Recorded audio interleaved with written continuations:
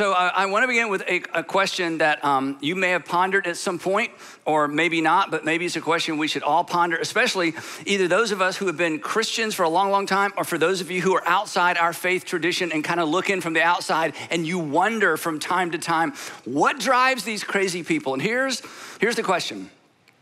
What makes a sin a sin? What makes a sin is, and if you're on the outside of Christianity, it's like, yeah, where in the world do you guys get off deciding what is and what isn't a sin?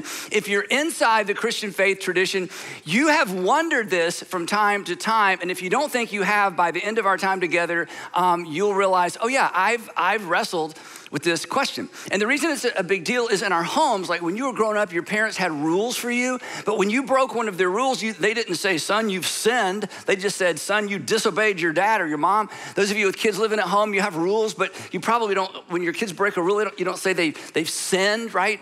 We have state and federal laws, but when somebody breaks a rule or a law, we don't accuse them of sinning. In fact, if you've ever broken the law and gotten into big trouble, you went out and you found yourself a good lawyer, right? An expert in law. You didn't go out and find yourself a sinner, an expert in sin, right? And I think there's a joke embedded in there somewhere, okay? But we'll just leave that there. So sin, as you know, sin is associated with religion. You know, like God has house rules, and if you break one of God's rules, you don't just feel like you broke a law, like you're a lawbreaker. Again, we're told that we're sinners. And of course, all these sins vary by religion, and they vary even within Christian faith tradition. And the other thing that makes this important is, you know, good parents make the rules clear. State and local governments are good state and local governments. They make the laws clear. But here's the question we're going to wrestle with today. What about Jesus? Did Jesus make it clear? Was he clear? Did Jesus ever clarify what's a sin and what's not? And for many Christians, we think, or maybe you were raised to believe, well, that's what the Bible is for. If you want to know what's a sin and what's not a sin, that's why we have the Bible. And we're going to talk about that in a few minutes. This is an important question. This is an important question, especially if you are attempting to follow Jesus or if you are considering becoming a follower of Jesus. Because if Jesus has house rules, you want to know what they are. And if Jesus has house rules and he's a good leader, then he would explain to us how he came up with those rules. Today, we're in part 3 of our series, The Fundamental List, Recovering the Essentials of Our Faith. And in this series, we're attempting to answer the question, what must a person believe in order to be a faithful follower of Jesus? Not what must a person do. We talk about the doing part all the time, and we will continue to, because Jesus was very clear that doing is what actually makes the difference in your life, and doing is what makes the difference in culture and in the world. But at the same time, it's important to know, what must a person actually believe in order to be a faithful follower of Jesus? In other words, what's essential and what's not? And this is an important question for lots of reasons, one of which is within the Christian faith tradition, as all of you know, within the Christian faith tradition, there are so many different rooms. There are so many different expressions, so many denominations. There's Protestant and Catholic and Greek Orthodox. And then even within those groups, there are subgroups. Even within denominations, there are subgroups. We're a Bible church, but we're not even associated with another, denomination. So there are so many different houses in there's so many different rooms, I should say, in this big house we call Christianity. And all of these different faith traditions within Christianity, they come with their own terms and conditions. They come with their own traditions. They come with their own Bibles. We don't even all use the same Bible. We don't use the same translation of the Bible. We definitely don't use the same interpretation of our Bible. So the question is, how do we know? How do we know what's fundamental? How do we know what's essential? Because all those different groups of which we're a part, the only thing we really have in common is that we're all sure that we're right. And everybody else is only half right or partially right. They're just misinformed or they're uninformed, or give them a minute and they'll catch up with us because we're on to the new thing that God is doing in the world. And this happens all the time. And then to make it even more complicated, in every generation, and this began in the 2nd century, this isn't a new thing. In every generation, new and novel ideas get woven into different expressions of the Christian faith. And they're not only just new and novel, sometimes they're toxic and sometimes they're harmful. And this creates complications for people who want to stay inside a certain Christian faith tradition. And from time to time, these new and novel and even toxic ideas, and again, you go back to certain periods of church history and it's just almost unbelievable what they elevated to the status of doctrine and dogma and theology. In other words, these new and novel and sometimes toxic ideas got elevated to the point where if you didn't believe these things and if you didn't practice these things, you weren't a real Christian.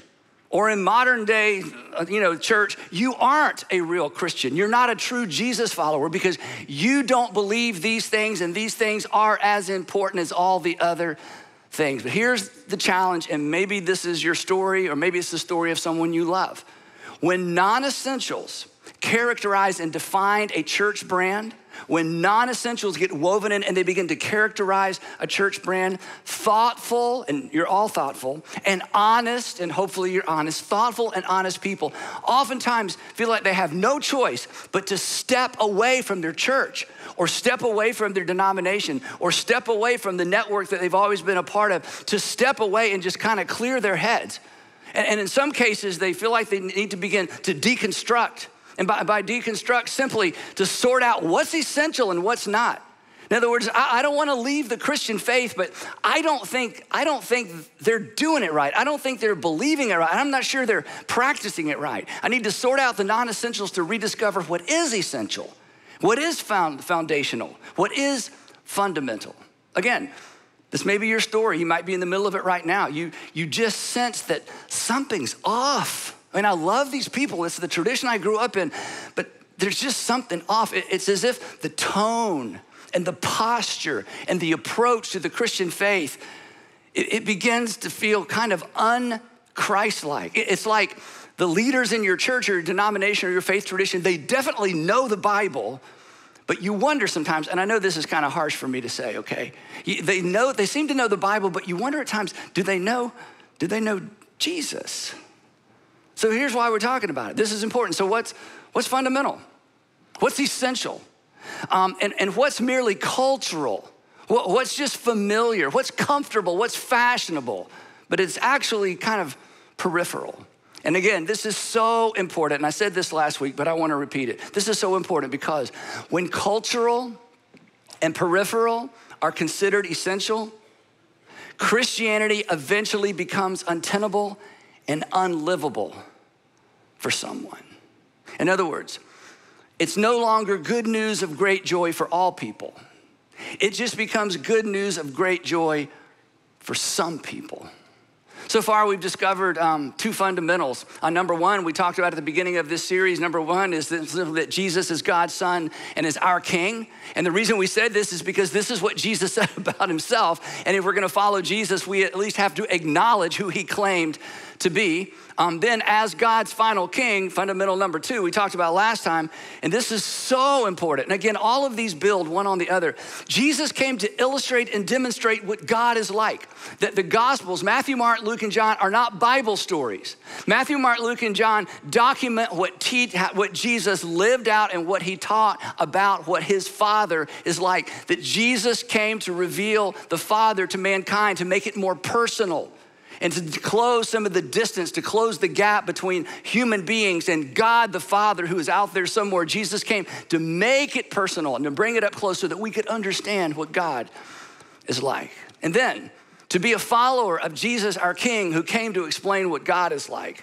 Today we're gonna talk about number three, which is simply this. In order to be a faithful follower of Jesus, we all have to acknowledge and embrace Jesus' characterization of sin. Or if you prefer, Jesus' definition of sin. In other words, what made a sin to Jesus, our King, the Son of God, who came to reveal what God It's like, if he's the king, he's the rule maker. So this is fundamental. Fortunately, Jesus actually, like a good parent and like a good government, made it clear. Unfortunately, sometimes, not intentional, not blaming anybody, unfortunately, sometimes the church doesn't make it as clear. Because the church, and again, I'm a church person, so I can share the blame, Sometimes the church has a habit, in fact, oftentimes the church has a habit, not just the church, but just about every expression of Christianity has a habit of equalizing rather than prioritizing content in the Bible. Jesus did not do this when it came to his own scriptures. Jesus, as we're going to discover today, and this is going to be so liberating and so helpful for some of you, Jesus actually prioritized some things in his own scripture over others. In fact, Matthew records an incident where he did exactly that. A lawyer, an expert in the law, came to Jesus and had a question about the law. And if you grew up in church or if you've been around here for a while, you're familiar with this little piece of narrative. The lawyer asks a question, Jesus answers the question, and you may be familiar with both the question and the answer. But the reason we're going to camp out on this for just a moment, the implications of the lawyer's questions and Jesus' response, not his answer, but just his response to the question, are so loaded with implications that our tendency when we read this piece of narrative is to jump to the answer Jesus gave and misunderstand or skip over the implications of the fact that Jesus even was willing to answer the question. So here we go. Here's what happened. The Pharisee comes to Jesus and says, "Teacher, which is the greatest commandment in the law?" He's talking about the law of Moses, 600 plus commands, including the top 10, right? And this is interesting. He says, which is the greatest? The Greek term here means the megas, the mega commandment. What's the mega commandment? What's the most important commandment in the law? There's 600 plus. We got the top 10, but what's the one that stands out above all the rest? Which one of the commandments is most essential? Which one is fundamental? Which one is the one, if you don't do anything else, if you don't know what to do, just break the glass and just do this one thing? What is the most important commandment? And Jesus, this is the part I don't want you to miss. Jesus doesn't question the question. Jesus doesn't say, what do you mean, what's the greatest commandment? They're all equally inspired, therefore they are all equally important. He doesn't do that. He actually affirms the significance and the importance of the question, which means we are about to learn, if you didn't know beforehand, we're about to be reminded in case we have forgotten. We are about to learn what bothered Jesus the most, which means what bothered God the most, which means what they both value the most. Jesus replied, some of you can quote this. Jesus said the most important commandment is this: love the Lord your God with all your heart and with all your soul and with all your mind. He's quoting from Deuteronomy when Moses, after they'd wandered through the wilderness, reminded the people of what was most important. It was kind of a different way of saying at the beginning of the 10 Commandments, have no other gods before me. I'm your God. Don't drift to these other pagan gods. If you do, you're going to get in trouble. This was just another way of saying that the most important commandment is you lean into and you love God so much, you live your life to please God with all your heart, all your soul, all your mind. And then Jesus says, this is the first. And the little Greek term here, first, means first in sequence.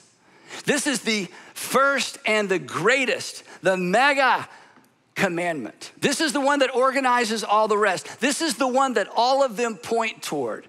And just before the Pharisee can respond to Jesus' answer, Jesus smiles and says, and, to which they're thinking, and what? You answered the question. You asked for one, he asked for one, you gave him one. There can't be an and when he's asking about one. The most important one. You've told us, you've answered the question. But Jesus had an and. And Jesus is about to reveal what's most important to him and to your heavenly Father. And the second is like it. The second in sequence, not the second in importance. The second in sequence, not the second of importance. In fact, the second commandment he's about to give is evidence. The second is evidence of how well a person is keeping the first. If you're not keeping the second, you're not keeping the first, because let's face it, love the Lord your God with all your heart, soul, and mind. Who knows, right? How do you monitor that? How do you know how you're doing? Jesus says, I'm about to tell you how you know how you're doing. Some of you, again, can quote this. And the second is like it. Love your neighbor as yourself. And then this next statement, oh my goodness, it is so clarifying. This next statement is so prioritizing. It's amazing. He says this, all, and for this Jewish group of people, this Jewish audience that was sitting there listening, this was amazing. All the law and the prophets, that's all of Torah and all the prophets and everything mixed back in, that we would consider our Old Testament. They just refer to it as the law and the prophets. All the law and the prophets hang on these two commandments. In other words, this is the hinge. This is the thing that brings them together. This is the epicenter. This is if you forget all the other ones, these are the two that you go back to over and over and over. These two define all the rest. If you get lost in the details of all the other 600 plus, you just come back to these two. That love God and love your neighbor. The rest of it, it all hangs on those two. In other words, love for God is demonstrated and authenticated by our love for others. That your love for God is demonstrated and authenticated by your practical everyday love for others, not rule keeping. The way we say it around here is horizontal authenticates vertical. Horizontal, how I'm treating you, authenticates vertical, how I'm following God. That horizontal, how I'm treating my neighbor and my enemies and the people that are easy to love and the people that are difficult to love, my everyday practical response, the way I'm living my life, authenticates whether or not I am truly following Jesus, whether or not I truly love God with all my heart, my soul, and my mind. Then, throughout the Gospels, if you take this idea and use this as a filter for everything Jesus teaches, suddenly so much of his teaching becomes so clear. Case in point, in the book of Mark, which we think Mark got his information about Jesus from Peter, so this is kind of Peter through Mark. Mark records another narrative where Jesus illustrates this and teaches this in a different kind of way where he kind of doubles down on this whole idea. Mark tells us that one day Jesus and his disciples are traveling and they're working their way through some grain fields. So they're sort of trespassing on somebody's grain field. They're walking through, and it was on the Sabbath. And of course, you're not allowed to work on the Sabbath. And this was a great law that God gave his people. And there's certainly implications for us today. On one Sabbath, Jesus was going through the grain fields. And as his disciples walked along, they began to pick some heads of grain. So there's these stalks of grain on the top are little heads that are coming ripe, and they're picking them off and they're eating them as they move through the grain field, which was legal. They were sort of doing a minor harvest, but it was okay for people to do this. So they're walking through the grain fields, they're picking these heads, they're having a conversation, and they're eating the grains off the top of the stalks. And the Pharisees, who seem to be everywhere. It's like they just shadow Jesus everywhere. He goes, did you see that? Write that down. Did you see that? Write that down. Because later when they arrest Jesus, they have all this evidence. Well, it's because there was always somebody spying. So they're walking along through the grain fields and they're thinking, I'm hungry too, but we got rules. So anyway, the Pharisees said to him, look, why are they doing what is unlawful on the Sabbath? Well, the law said you can't harvest grain because that's work. You can't harvest grain on the Sabbath. That was prohibited. So they considered, because of the oral tradition, not anything that was written, that picking heads of grain off a stalk of grain was considered harvesting.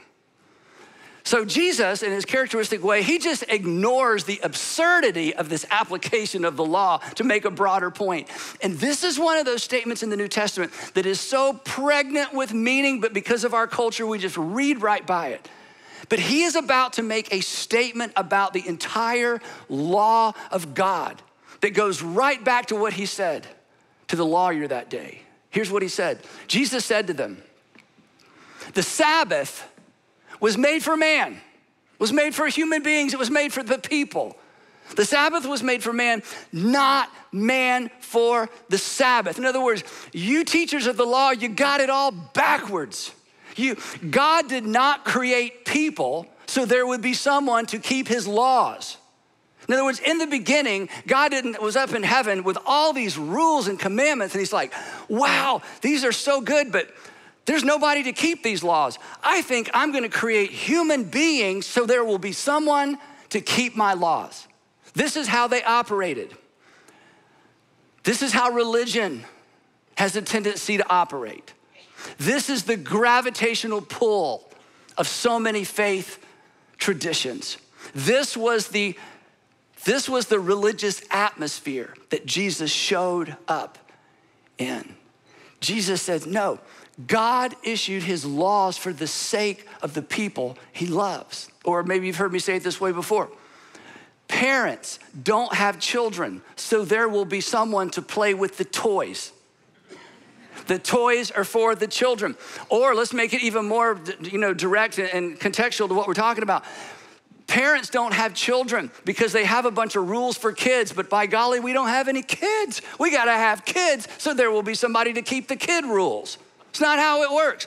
But that is the gravitational pull of almost all religious systems. And unfortunately, through the centuries, in many cases, not all, it's become the gravitational pull of Christian traditions and the Christian faith. Jesus' implication is, you can't miss it. The implication is this: the people are the priority, not the rules, not the laws. In other words, and this is where he just would double and triple and quadruple down over and over throughout his ministry. If someone applies the law of God in a way that harms people, they aren't applying it correctly.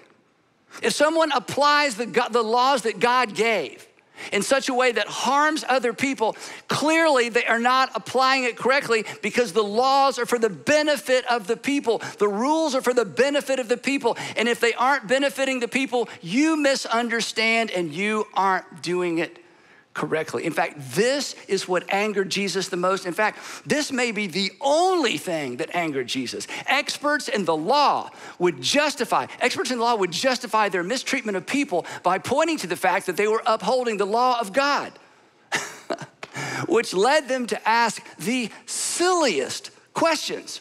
I mean, there's some questions that, regardless if you're a Bible reader or not, or a Christian or not, you read these and you think, what were these people thinking? Well, they were just playing out of this framework, this context, this template where God has the laws. God loves his laws more than he loves people. Consequently, the laws are preeminent and the people are secondary.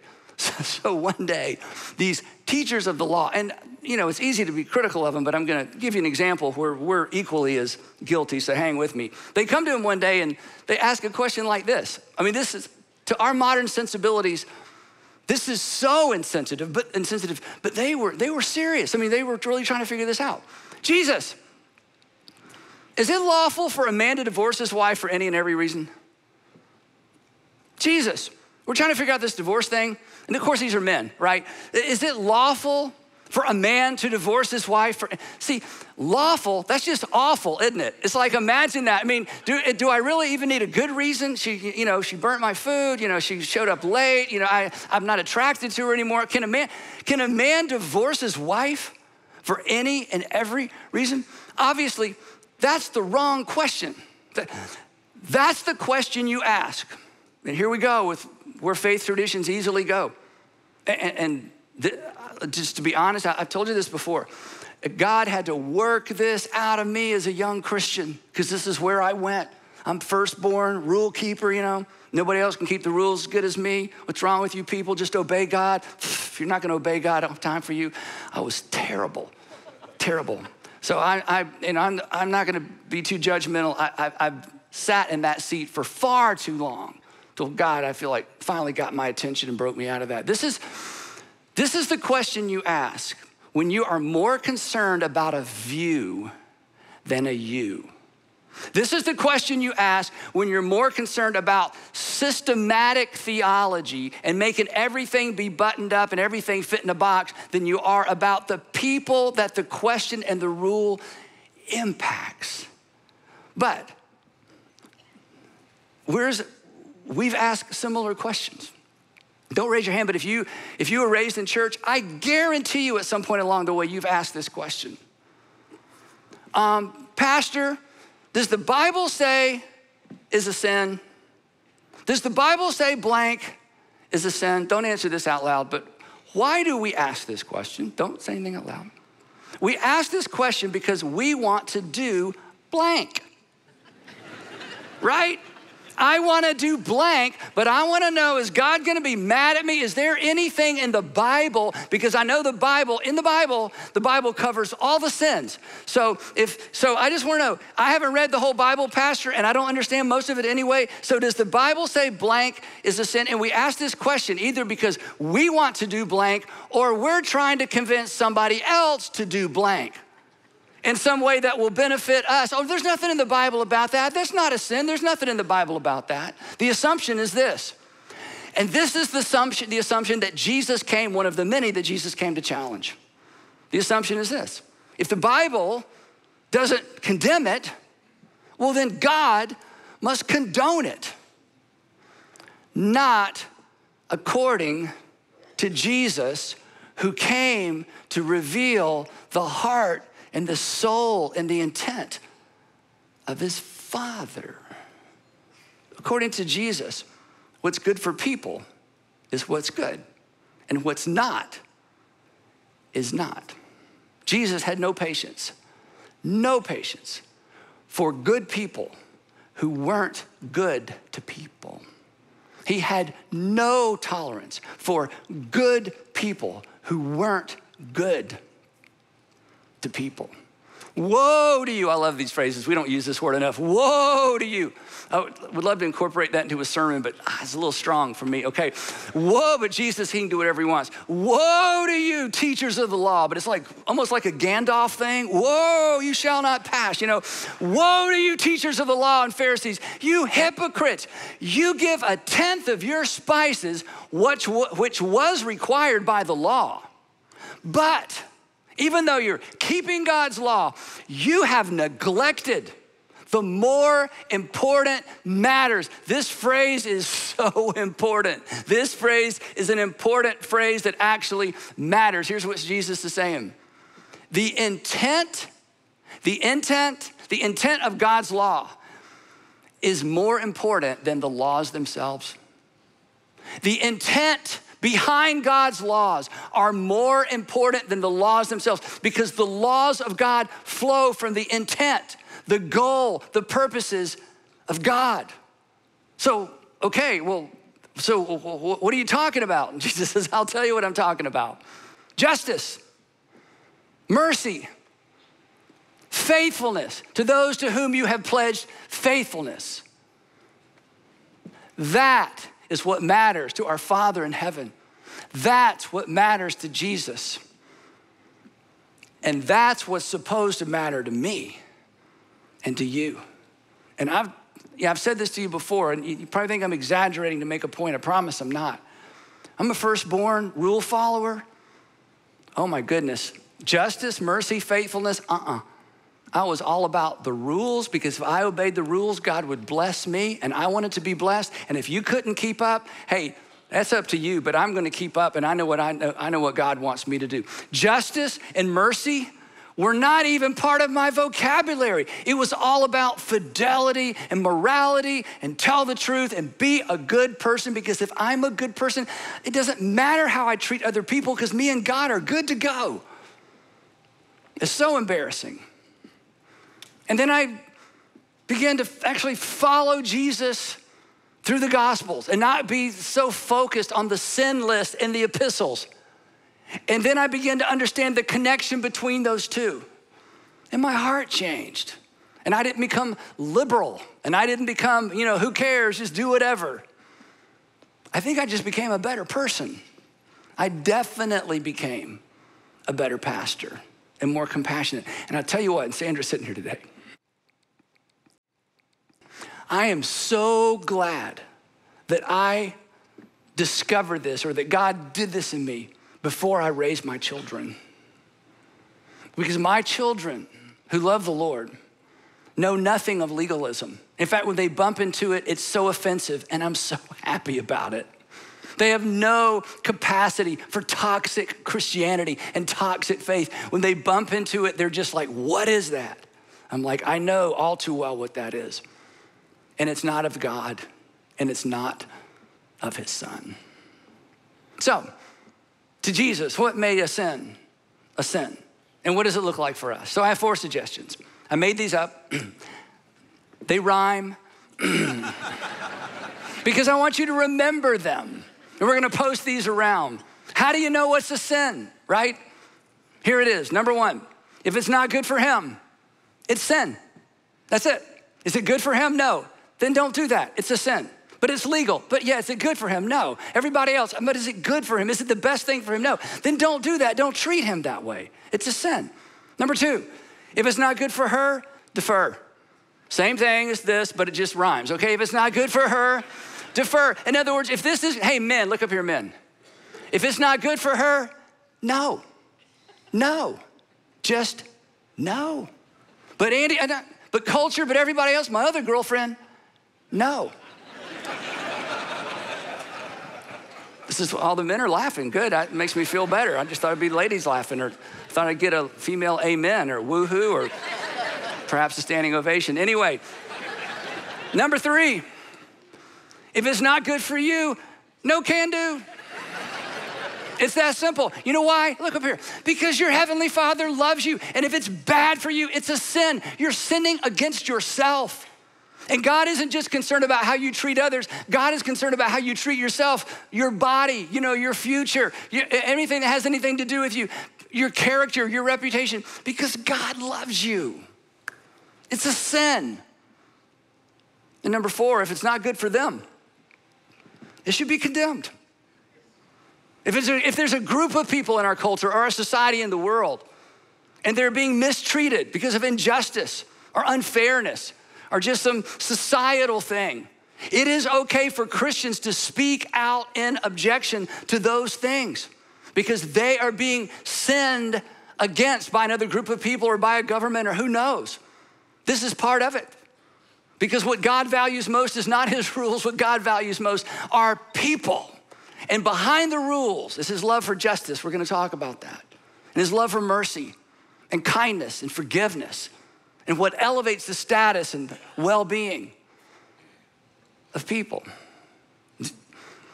Do you know why Jesus and why his Father, or should I say, do you know why Jesus characterized and defined sin this way? It's because, as I said before, this is how his Father in heaven does. And do you know why your heavenly Father is against sin? Do you know why your heavenly Father is against sin? Because he's for you and the yous around you. When Jesus showed up in the first century, the temple was absolutely corrupt. John the Baptist shows up and says, John the Baptist is so funny to me. I love the Bible. He's at the Jordan River, doing at the Jordan River what they're supposed to be doing at the temple. Come on down here with me, and I'm gonna show you what forgiveness and repentance looks like. Don't go up there to the temple. It is corrupt. It is full of snakes and vipers. And the people from the temple came to see John the Baptist, and he's like, you're gonna be so sorry you came down here to listen to me. Because I am offering what you should be offering up there, but it's corrupt. When Jesus showed up, it was the temple model, and the message of the temple model was this: when you sin, you break God's law. The Jesus model sounded like this: when you sin, you break yourself and others, which breaks God's heart. So we shouldn't be surprised that God is anti-sin, because God knows what all of us who are 25 years or older and even younger than that, but let's just be fair, anybody who's 25 years or older, here's what we already know from our own experience, right? Every sin comes with a prepackaged consequence. They all come with a prepackaged consequence, right? I have a friend who just got his 1-year chip in AA, and they let him do a talk. His testimony was so powerful.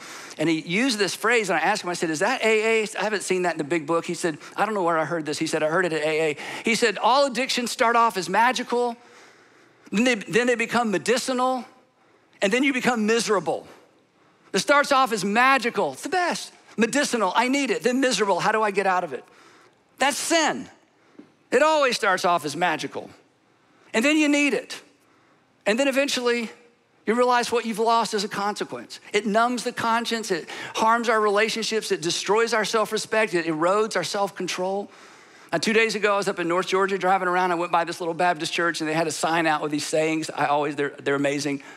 I said, I'm gonna use this one Sunday. I said it, Sandra put it on her phone. I love this. Here's what it said. Sin is expensive. Who is paying for yours? Sin is expensive. Who is paying for yours? Of course, God is anti-sin because he is for you. And at the epicenter of how Jesus defines sin and how your Heavenly Father defines sin, it's how your behavior and mine impacts other people.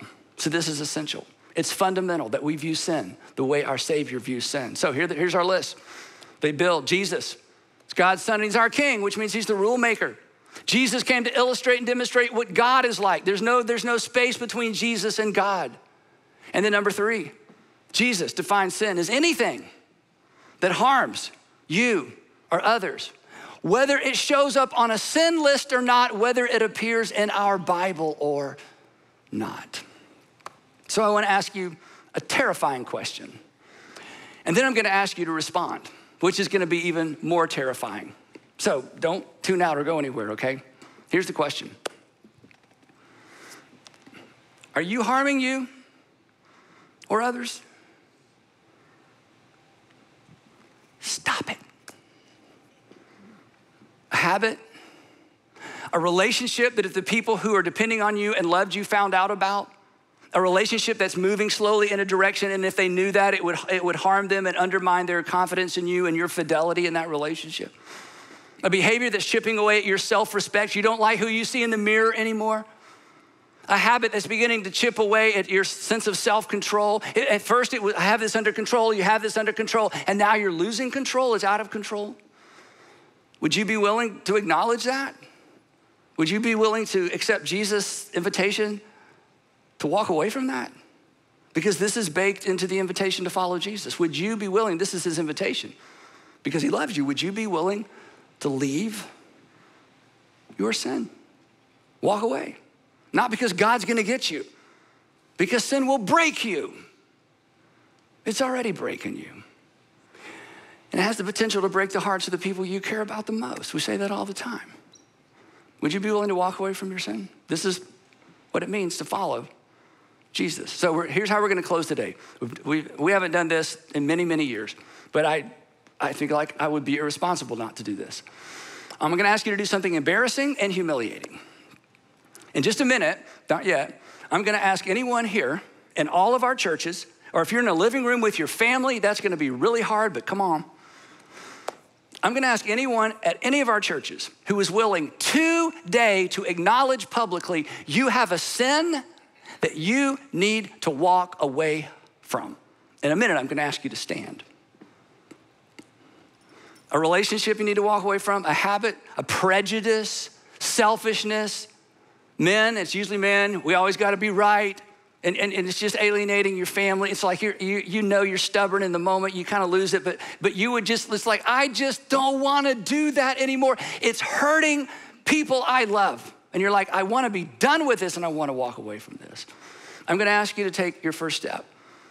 And in a moment, stand publicly and declare, I'm done. And then, when that happens, if anybody stands, and maybe nobody's gonna stand, you're not embarrassing me. I just feel like I gotta give you this opportunity at all of our churches. If anyone stands, I want us to cheer for them. This is a big day. And then I'm gonna ask anyone in all of our rooms who has ever had to walk away from a sin to stand. And I'm already standing, just so you know. So, anybody listening today, and you're like, you know what? I get it, and I'm done with it. Would you stand? That's amazing. That's amazing. That's amazing. Look at all these men. I love that. Just remain standing. Oh my goodness. Oh my goodness. And anybody else who's ever walked away from a sin, would you join us? And that is absolutely amazing. Absolutely amazing. Wow. Heavenly Father, goodness, thank you for your grace and your mercy, for your forgiveness, because the people who stood, this isn't the first time they thought about this, and you've been so gracious and so merciful. So give us the courage now to take the next step, whatever that is. Give us eyes to see you the way that you want to be seen, through the eyes of Jesus, the life of Jesus. And give us the courage to walk away, put it behind us, trusting in your Spirit to empower us to do that. Because we've already tried and we failed. And that was our hesitation to stand. So have your way. We want to be followers. We want to decide today to follow. No turning back. If none go with us, still we will follow. In Jesus' name, amen.